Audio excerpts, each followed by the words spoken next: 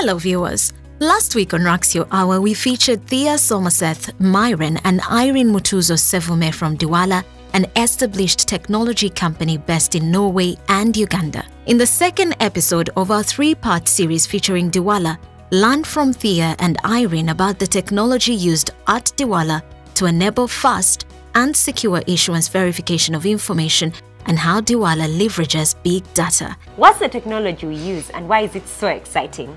We use SSI and blockchain technology to enable this magic that we're talking about. What is SSI, Thea? So, SSI is basically a system and a movement that wants to ensure that a person can control information about oneself. That makes sure that you can share it wherever you want to. So if you're wanting to go into another country or any kind of digital service that you need to enter and that you need to prove documentation about yourself, you have it and you can share it instantly, either to a link or a QR code in any digital format. So basically what we do is that we take all these really complicated and annoying paper problems that you might have and we digitize it, and then we make sure that you actually can share it whenever. You don't need to ask for any other organization to get it because you already have it. And you may be wondering, how do we use blockchain technology? First of all, what is blockchain technology? A blockchain is often referred to as a distributed unchangeable ledger or database. What does this mean? Now you find that in many instances, information is often stored in one place, and that puts it at risk. Because should a hacker get access to that one place, it means that they can play around with that information. What blockchain technology enables is that this information can be stored across multiple places at the same time. Now think about a hacker getting into access to each and every single place. It is very difficult. So at Diwala, the signatures that are added to the different credentials, the signatures that signatures are signed, for example, on your certificate, on an ID, or all this information is protected by blockchain technology. So when someone needs to verify it, they would be able to securely verify it, having the trust and having the confidence that it can't easily be changed. You know what's even more exciting, Irene? So what SSI enables on top of this is making sure that this information is also easy to transfer between different data systems, right? Because even today we have challenges with that. So with SSI, you also build standards in the way this information can move in multiple different places.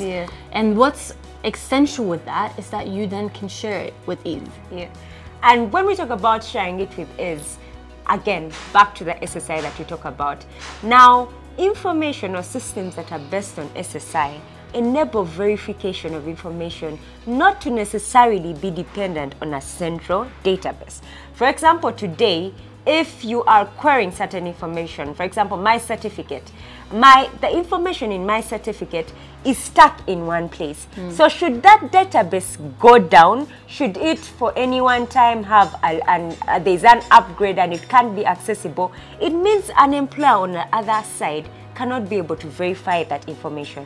What SSI enables is that even if a system is down, even if a database is down, as long as that certificate or that transcript was already issued out, it can always be verifiable. So we have information that will always be accessible to us, always be verifiable, whether or not the main database is up or down.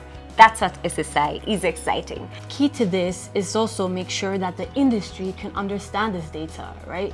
Because the way we build great services is having information. We analyze that information and we make sure that we can use big data and really drive the economic opportunity forward with insight. If you think about the concept of big data, what companies do today and why they need it is because they want to optimize the service, right? Or they want to understand you as a customer segment because I want to provide a service to you, which I currently don't have.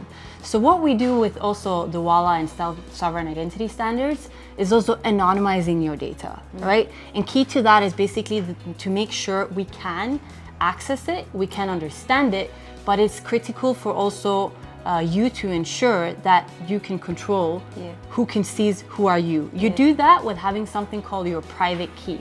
So that's your way of making sure that you can control this information yourself. Because as of right now, the only way we can build a great service is to know what you want, all right? So if we actually anonymize this data, we will be able to do so and understand the behavioral insights without compromising your privacy. See you in the final episode.